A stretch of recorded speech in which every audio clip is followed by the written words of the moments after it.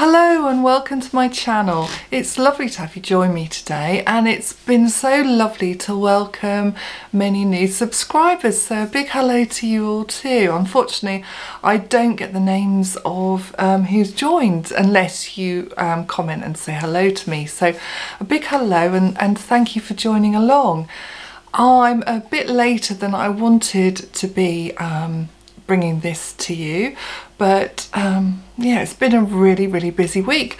I'm wanting to share the weekend we just had, along with some of the sewing that I'm doing, which kind of intersects with what I'm going to be talking to you about with the weekend. And yeah, I want to get this out to you because we're going away again for a week on Monday, so there won't be a chat for you next week. There'll be some coming after that, but of course a bit of time off is what I need to, a bit of downtime to respond to everything around me, you know, creatively. I mean respond, not responding to messages, respond to everything around me, and yeah, just get the old ideas flowing. At the moment my head is just like a busy filing cabinet of thoughts and ideas, and I just want to put them into some sort of order. Now, last weekend, so Friday, Saturday and Sunday, and by we I mean my youngest daughter and I, no one else would be as interested in what we were going to see. This is our own special trip, our project for our interests, and we went down to East Sussex, and then on the way home we came back via Kent, and it was what I called the Bloomsbury road trip, even though a couple of people weren't part of the Bloomsbury Group that we visited, but people, well, one woman who's hugely fascinated me. So I'll tell you where we went. First of all, we went to Farleys. It's a Sussex farmhouse, and it was the home of Lee Miller, the Vogue model of the 20s, the muse and lover and student of Man Ray, the wife of the surrealist artist Roland Penrose, a British surrealist artist. She was a photographer for Vogue in Britain, and she also went and took photographs of women working during the war in the UK.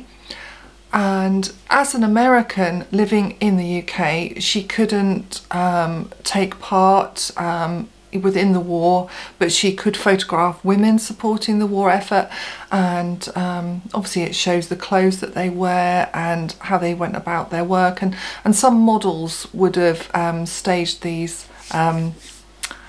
looks also. And she also took some amazing fashion plates as well. So after that, she then became a war correspondent through the American army when the Allies landed in France, and she went along with David Sherman as her assistant, another photographer, and they travelled up through Europe with Lee recording everything she saw, from women that were accused of collaboration in France who had their heads shaved, you know, and you see the sorrow and the anguish on their faces. Whatever feelings you may have about them, they are harrowing images to look at. And further harrowing images are when she got to the camps and saw what people had been subjected to, and you know, the deaths and the horrors there, and she recorded it all for the world to see, sending it back with some of her you know, captions, you know, her writing back to Vogue.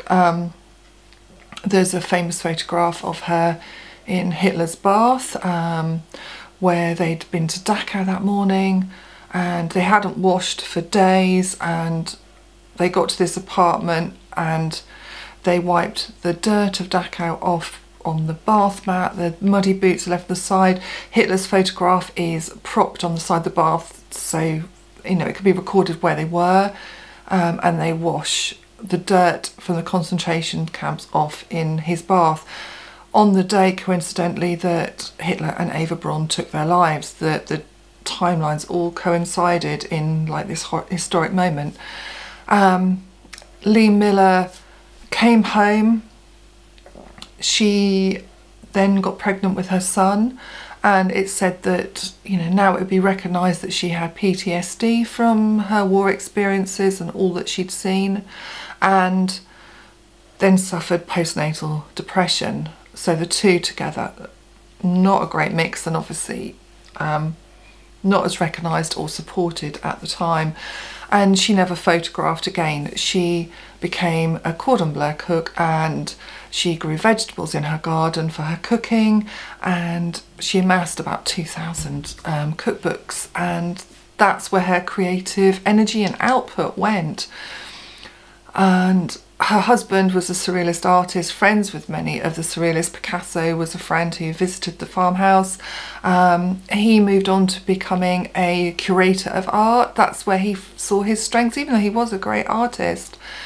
So to go to their home was an absolute joy. It was a guided tour of all the downstairs. Their son, Anthony Penrose, is still alive and just lives across the way. But the house is as it was. And in the kitchen, you know, as I said, we went on a guided tour, and the guide was so fascinating, you know, all the stories that she told us. And she said Patsy, who had come in the 50s to look after their son and then just stayed for years, you know, for the rest of their lives, so she became a friend too. Even after Lee died, she never threw a thing away, so the cupboards are just full of all the spices and herbs she used, and you know, there's all her kitchen equipment. It's a working kitchen, and it was just lovely to be in that space. And then to go through all the rooms where walls were painted in cobalt blue, or the sitting room that was pale pink walls with olive green drapes, and their artwork, the photography about. It was just such an eclectic, inspiring, amazing home, but a warm home.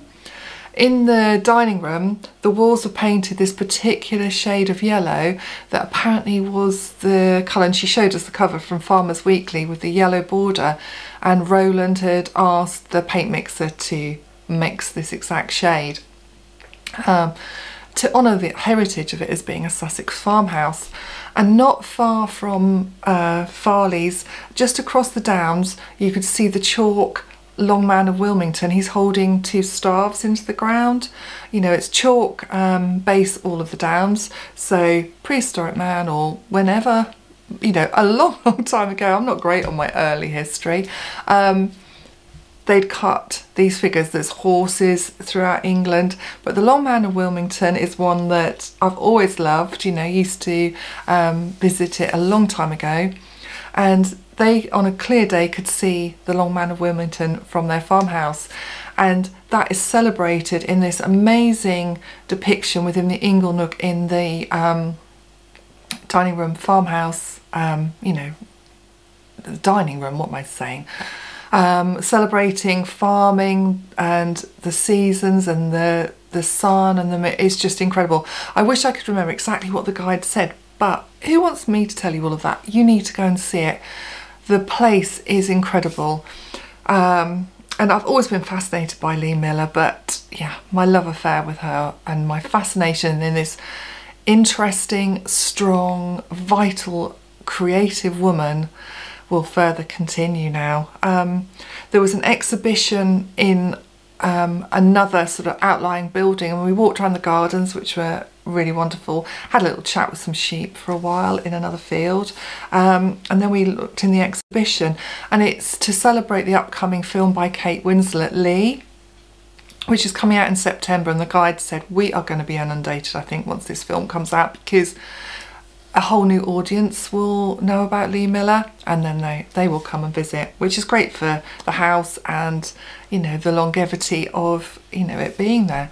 But there was so many photographs that were stills from behind the scenes, behind the camera, and besides Lee's original photographs. And then Kate Winslet had also managed to source exact replica of the camera that Lee would have filmed through. You know, the old cameras. I have got one upstairs, my mum's old camera. I think I'll show it to you actually. I decided with today's chat I wasn't going to sort of plan it out what I was going to say. I was just going to talk from the heart, so that's why I hadn't got the camera with me. But this was my mum's camera. It's called a box brownie, and it's the one that she had as a teenager. And you would open the back here to put in your film. You'd hang it around your neck, but you would look through here to see out here. And there's a snap, you know, shutter button here. But I love this camera. I've always had it. I did play around with it when I was at art college, and obviously Lee would have had a far fancier version of camera than this, but she would have been looking through this screen down here to see what she's photographing over there. Kate Winslet managed to find the same camera and film, so she also took similar photographs as well as part of her recording. You know, it's a real passion project for Kate Winslet. He was a real advocate for women. I really admire, and you know, I was going to say love Kate Winslet. Of course I don't love Kate Winslet, you know, that sounds a bit girl crushy, but you know, I really admire her for, you know, the voice that she's putting out there and what she says. In the shop, I bought some postcards for a friend who was going to write her dissertation many years ago on Lee Miller, and then she wrote it on someone else, so I got her some postcards and things, and I chose a couple of books for me. And one was this one, The Lives of Lee Miller by her son Anthony Penrose. And apparently it was only after Lee died that he was going through all of the papers and the photographs all stored up in the attic, things that had just been put to one side. That side of her life when she returned after the war was just stored and not revisited. And he found a mother that he knew nothing of. He just knew, you know, Lee from his birth, and who she was as the cook, but he had no idea of who she had been, you know, what she'd done and seen and the people that she'd met. And it's all collected into this book, which I've started reading, and it's just such a fascinating read. And as a little aside, because I always love the unusual little stories, the human interest. And early lover of hers, he flew a plane, and she was seeing two men at the time, this man Argyle and someone else, and she chose to go off aboard a ship to another country. I can't remember where now, even though I just read it yesterday, with this other man. And Argyle taught people to fly, and he was a pilot, and apparently he'd flown past the ship dropping loads of red roses onto the ship's deck, and then flew off, landed at the airport where he was picking up the student, and apparently students would always sit in the front seat. And this is what really fascinated me, and it ends terribly sadly, so it sounds awful that I'm sort of enjoying the story, but you have the student in the front, so apparently if they're doing something really dodgy when they're flying the plane, the pilot behind could bang them over the head with the spanner to knock them unconscious and then take over the controls. I mean, that seems a bit extreme, but I suppose when you're up in the air, you've got to react quickly. So spanner them over the head. But I won't tell you where that tale goes. But that was a little insight that I gathered in this book, but it goes right through Lee's life, and so that was wonderful to get that. And then I bought a book I've wanted for an absolute age, Lee Miller and its fashion in wartime Britain.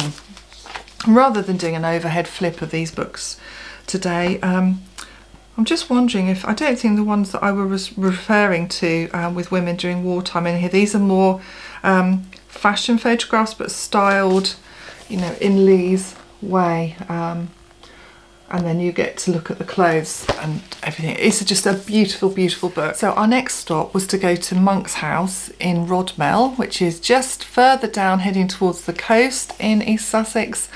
It's the home of Virginia Woolf and Leonard Woolf, the home that they bought, and they kept their London house as well, but this is the home that they bought, and this is the National Trust book that I got there.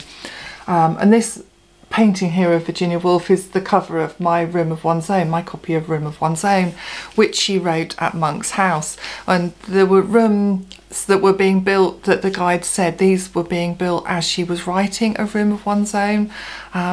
So, you know, it's just lovely seeing the process, but the house was just absolutely stunning. And they are key members of the Bloomsbury Group, who I have long been fascinated by.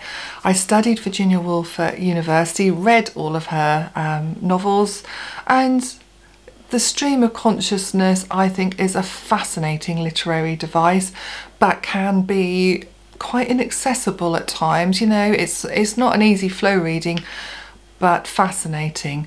And by the stream of consciousness, I mean if you're not a literary student or whatever, because I don't want to sort of put you to one side if you think, what on earth are you talking about?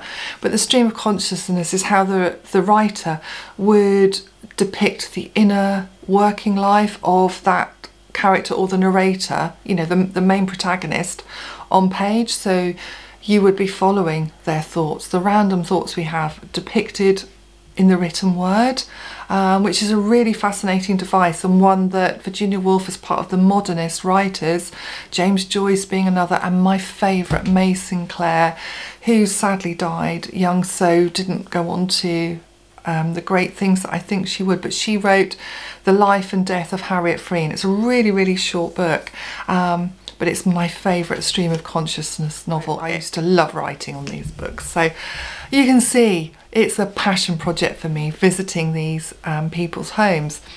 And obviously the Bloomsbury Group, like I say, have long fascinated me with their art and the people. There's so many notable people from that period of time all collected together in this group, because through Virginia and her sister Vanessa Bell and their brothers, who then introduced their Cambridge friends, you know, all the young men from that world, it was just a melting pot of thinkers, philosophers, writers, artists, economists, probably more than I can think of. So yeah, a fascinating group.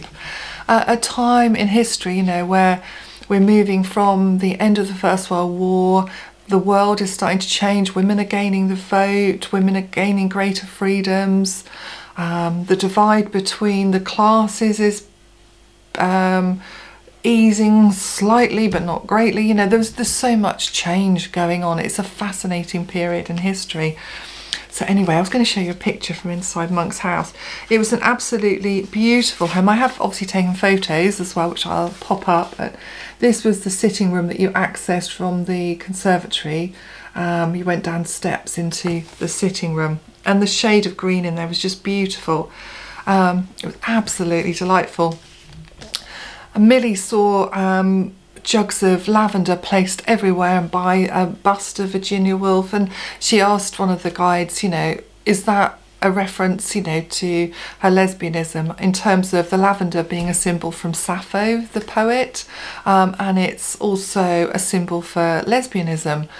And the reply was, no, it's just for the moths. You know, she laughed. She said, it's just for the moths. There's nothing more that can be read into it.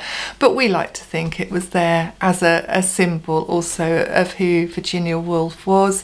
One of her notable big passions being with Vita Sackville-West, who we did go and visit on the way home. So I'll tell you about her in a moment. I think I'm going to slightly backtrack because I want to link this to clothes as well. Before we went on our trip, I got this amazing book from the library. I'm going to buy my own copy, and it's Bring No Clothes, Bloomsbury and the Philosophy of Fashion by Charlie Porter. And I was fascinated, absolutely fascinated from the moment I read it. It's like this all the way through, just amazing pictures with the writing. And the people he features in this are Virginia Woolf, Vanessa Bell, Duncan Grant, who was the artist who lived at Charleston with Vanessa, and also he was a lifelong gay man, but he did have a child with Vanessa. They had a very deep love and understanding and friendship. Ian Forster is in here, John Maynard Keynes, who also came to weekends at Charleston House, where Vanessa Bell, and Charleston Farmhouse, where Vanessa Bell and Duncan Grant lived. And Lady Ottilie Morell is in here, but also Grace Higgins, their housekeeper and cook, is mentioned. And it examines, how do I sum the book up? I'll read off the inside cover, I think. Why do we wear what we wear? To answer this question, we must go back and unlock the wardrobes of the earlier 20th century, when fashion as we know it was born. And Bring No Clothes comes from Woolf's letter to T.S. Eliot when he was coming to visit, and she wrote this to other visitors too, you know, inviting them to stay, and she would use the phrase bring no clothes. And if you think literally, you're thinking don't pack anything, but what she meant was don't bring clothes in terms of fancy clothes, just turn up in what you're wearing. We're not dressing for dinner, we're not upholding the old Victorian ideals of dressing for dinner. This is about coming to a place to be as you are, being who you are, without formalities. You know, we are free here. And Charlie Porter's book is fantastic. He's a fashion journalist, he's lectured, he writes. I find him so interesting. I want to go on and read more of his work because I love the way he wrote.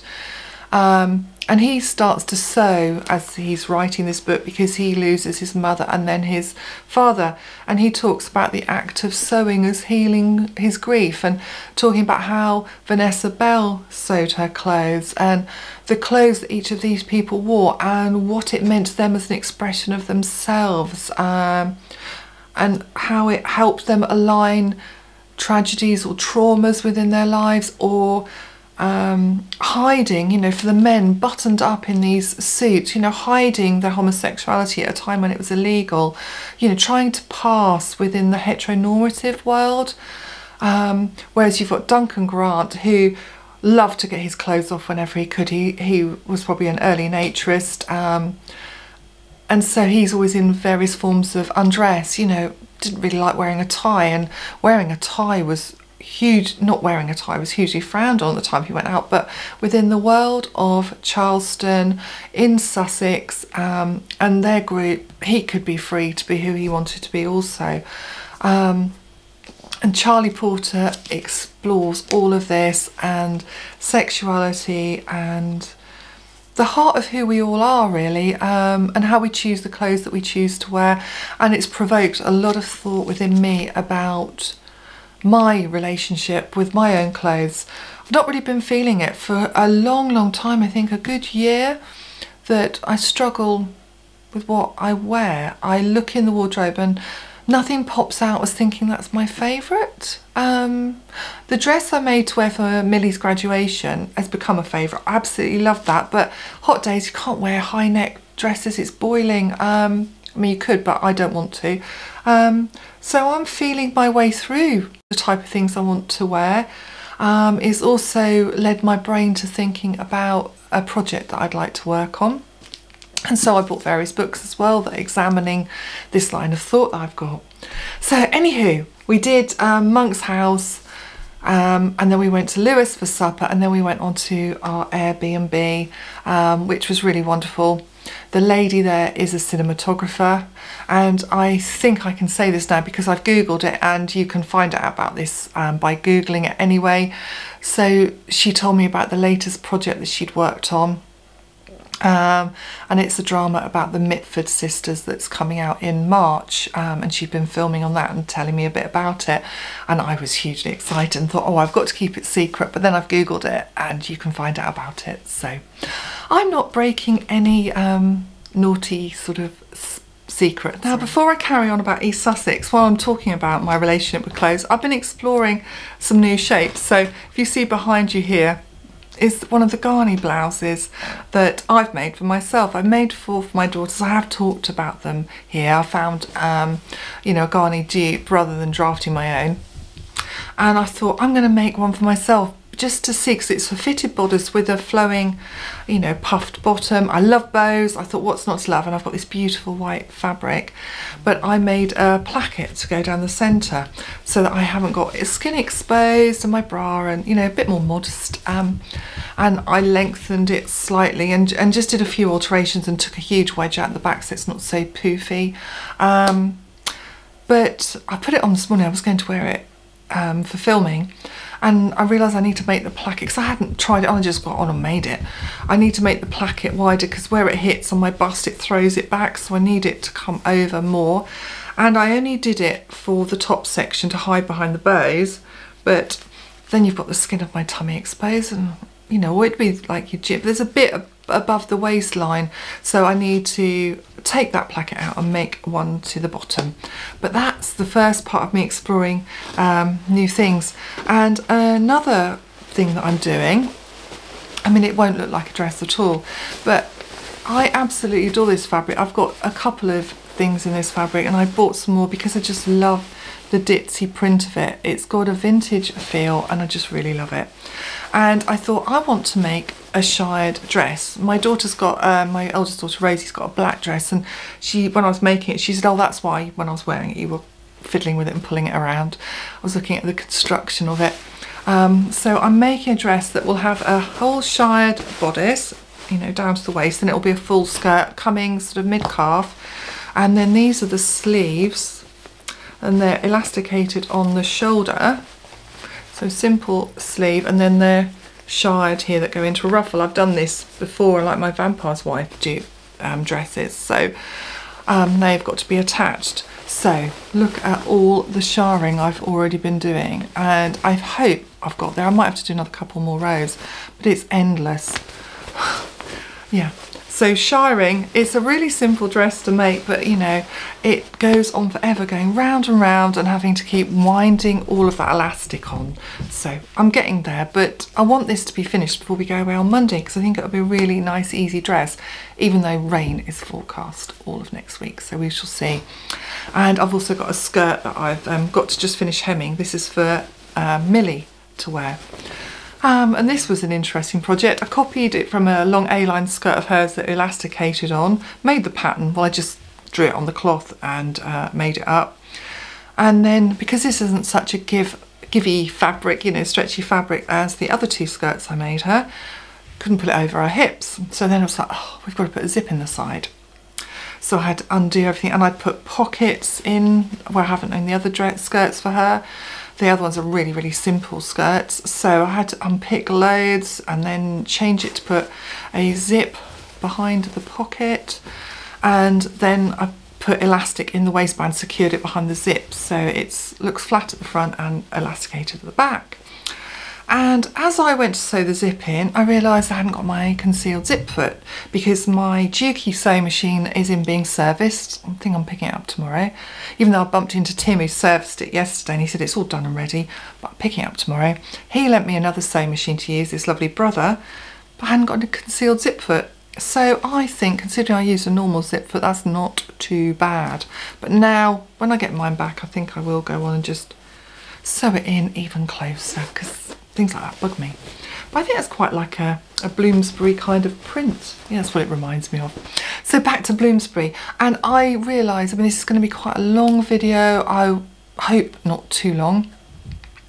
But I'm not going to be able to do justice to everything in this video, because believe me, you could just talk for hours and hours and hours about these fascinating people. But on to the Saturday morning. This was the thing that we were really, really excited about. Second visit in my lifetime to Charleston farmhouse, the home of the Bloomsbury Group. This was the book I bought on my first visit in 1992 when they opened their doors. They've been open for 8 years. And when we looked around, this was the book that I bought in the bookshop, the Bloomsbury Look. Because I've got the other one, and there were so many other books that I photographed that I want to buy as well. But this is exploring, I'm just trying to find, oh, here's Duncan Grant. I think he's such a handsome, he's a beautiful, beautiful man. There's Duncan Grant there. And it's exploring their style and more about them, and it's a really, really interesting book. So I bought that at Charleston in the gift shop there. But Charleston, we took masses of photos. That evening we met an Instagram friend in Hastings for drinks, and she said, even though I've lived here for all these years, I've only just gone and seen Charleston, I think it was last year or something, and we were talking about how you just take so many photos because it's overwhelming. There's just too much to take in. You then need the photos to be able to look at and say, oh, I didn't see that. Millie took photos. I said, I didn't see that in that room. You know, it's just, there's so much. It is unbelievable.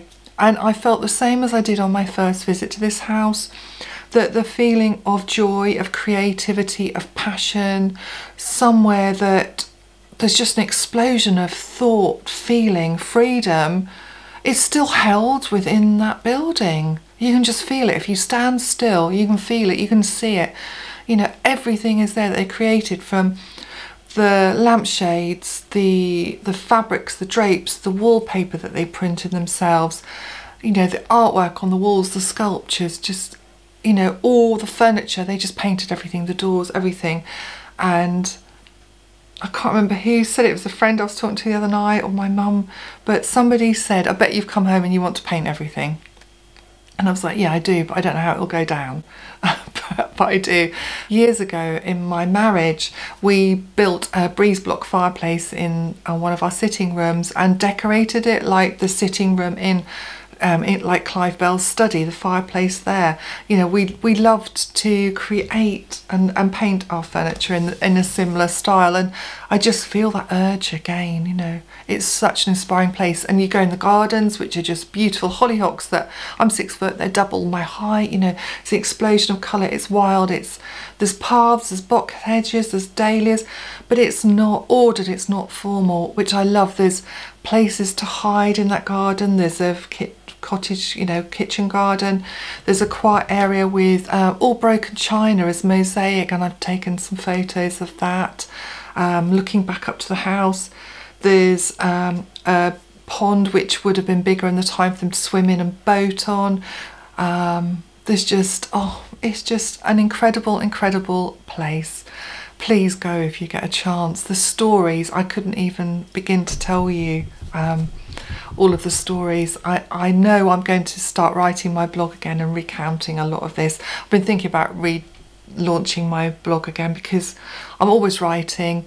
I do my monthly sort of culture chats on my Patreon, which covers everything like fashion history to feminism to art to literature to film, politics. It just all comes in. They're all of my interests. One of my students, who's also one of my patrons, did say, have you thought of doing a podcast? Because I think people would find that really interesting too. So it's just bubbling with all of these thoughts at the moment, and the research and the writing that I want to do. So that was Charleston. Not doing it the huge service, but just trying to give you a snippet. And on my Instagram, I talk a little bit about it as well. So you'll see on my feed a bit more. We went to a bookshop in Alfriston that afternoon, explored the village, and went to the first ever National Trust house, a medieval clergy house. But I'll just show you the book I bought in Much Ado About Books, The Point of the Needle, Why Sewing Matters. Again, a fascinating book which I've started to dip into, and it's about arguing for the sewing's place in our lives. It celebrates sewing's resurgence, our creativity, our well-being from it, and a sense of community. And it's everything that my business, Bobo Buns Sewing School, and my Patreon, Bobo Buns Sewing Club, is about. And it's just something I wanted to read further into. On Sunday morning, we went to see the Dorothy Hepworth Patricia Preece exhibition in Lewes, Charleston, Lewes. And Dorothy Hepworth was the artist. They were both at the Slade, but she was the more talented of the two. I mean, she is an incredible talent. I'll put up some photos. She painted people in their village of Cookham along with still lifes, but she wasn't the person that wanted to go out and push her art. She just wanted to paint. And her lifetime love and partner, Patricia Preece, had the confidence to go out. And there's letters there where Roger Fry has written to her, but thinking that Patricia Preece was the artist. All the paintings are signed Patricia Preece, so that Dorothy wouldn't have to get involved in the front of house work. So it's like a dupe, you know. It's like they're conning everyone, but it's her trying to gain her privacy. As I say, there's letters to Roger Fry. He was a lover of Vanessa Bell, the artist, for a little while. And Vanessa Bell writing to her, encouraging her to come to Charleston and paint. So they were younger than the Bloomsbury Group, but they knew them. Clive Bell, Vanessa Bell's husband, who was an art critic and collector. There's letters from him. There's Dorothy Hepworth's address book with Vanessa Bell's address and phone number in there. So there's that little asides to their lives as well. And I was most touched by the painting at the end. Well, there's two photos that really struck me, and I was really laughing on the phone to my friend, and as I was laughing, Millie was getting up the photo and then looking at it in more detail, and she couldn't stop laughing. And it's the wedding photo of Patricia Preece with the artist Stanley Spencer, and it's the most extraordinary picture. I mean, he's got a hat where the brim has started to turn down. His glasses are caught by the sun, which makes his eyes look like black hollows. He's got a friend by him. He's got a flat cap on and a stick. I'm surprised he hasn't got a whippet and a pint of beer in his hand. And he's got his arm around him, so it looks more like they got married. They're closer than the bride and groom. And then Patricia Preece, who married him, is towering above him, and Dorothy, her lover, is beside her, glaring and probably thinking, what the hell? The reason they did it was because Stanley Spencer idolised Patricia. He had her as his paid model, but I think he also was reviled by her as well. It was a weird sort of control type of thing, and by marrying him they would be able to continue to pay their mortgage, but you know, it was never a marriage. You know, you have to read into this more. I mean, it's utterly fascinating, but you know, I believe these two women really, really loved each other. I think it was a really supportive relationship, despite other things that I've read about them. I think it was a really strong union. And seeing the last painting there, the self-portrait after Patricia has died, that Dorothy paints of herself, and the sorrow etched into her face, the loss, it was so poignant. And she still signed it Patricia Preece, letting the world know really what had been going on, that, you know, she was the hand behind these paintings. So that was so interesting. And then we went on to Sissinghurst, Vita Sackville-West's home. Oh, sorry, before, in the gift shop, I bought this book, Clothes and Other Things That Matter, by Alexandra Schulman, the once editor of British Vogue.